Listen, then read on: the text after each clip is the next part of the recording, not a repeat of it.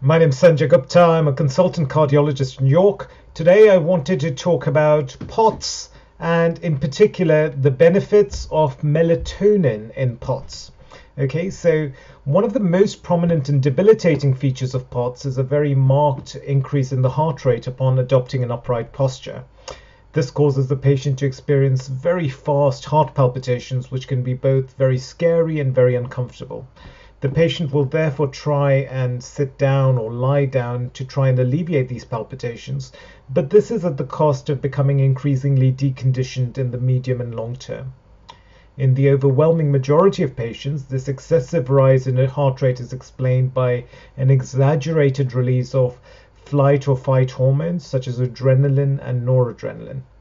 Why this happens, we don't understand. But if we can in some way blunt this increase in the heart rate, then there is a likelihood that we could improve the ability of the patient to stand for longer with less symptoms. This has the benefit of them becoming less deconditioned over a period of time.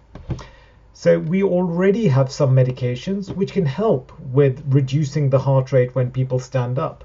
One of them is beta blockers. The other one is something called ivabradine.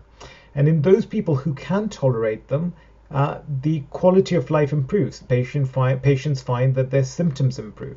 It is worth, however, noting that a lot of patients who have POTS for some reason just don't tolerate medications very well and tend to be quite prone to side effects.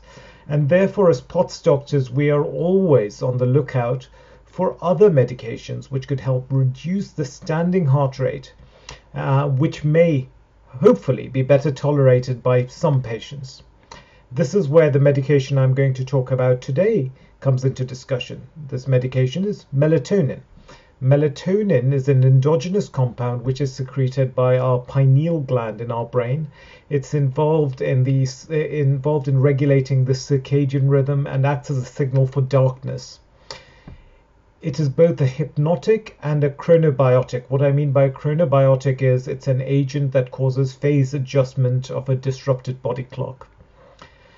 Now, there was a really interesting study published in the American Journal of Cardiology in 1999. The lead author was a guy called Arangino et al.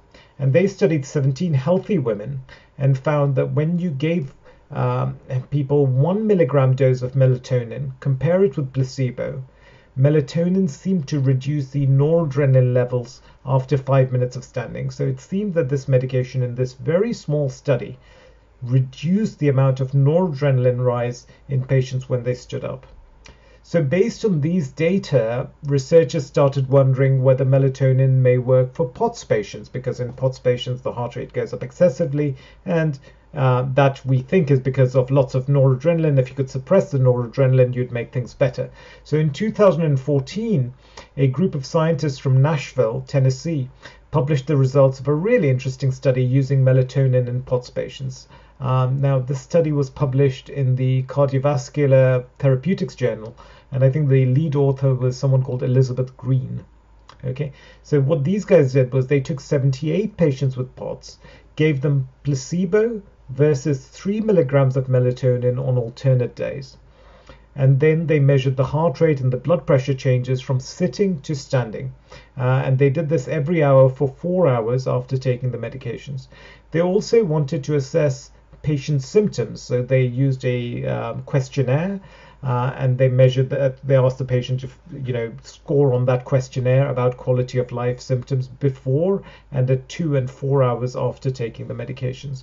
In terms of the symptoms, there are 9 main symptoms that people with POTS have, and these were the symptoms that were assessed. These include mental clouding, blurring of vision, breathlessness, chest discomfort, tremulousness, rapid heartbeat, obviously, lightheadedness, nausea, and headache. Okay, so those are the 9 main symptoms that patients with POTS get when they stand up, and they wanted to try and work out whether the melatonin or the placebo made a substantial difference to these symptoms.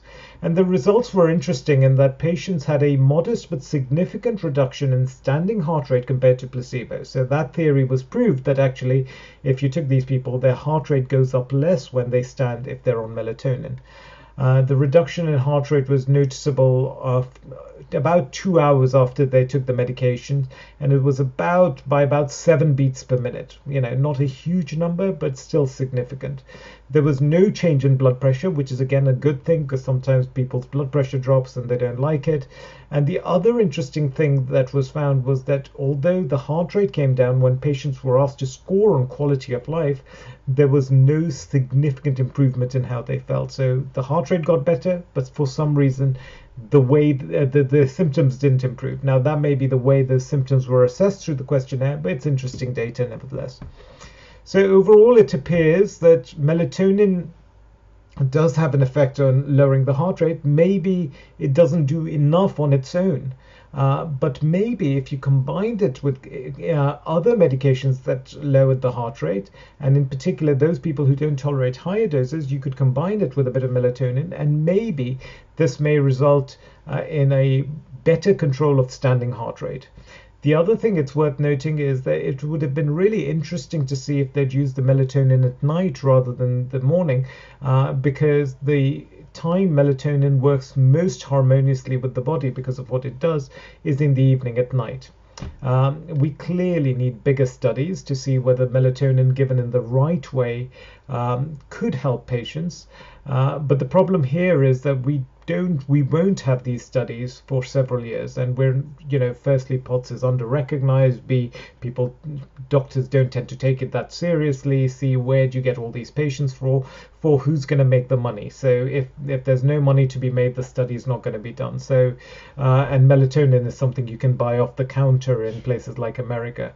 So in the UK, many of my patients have asked me about melatonin. For a long time, I've said I don't really know enough about it, but on reading the data, I personally wouldn't have a problem trying it out in some of my patients. The problem is in this country, melatonin prescription seems to be quite highly regulated.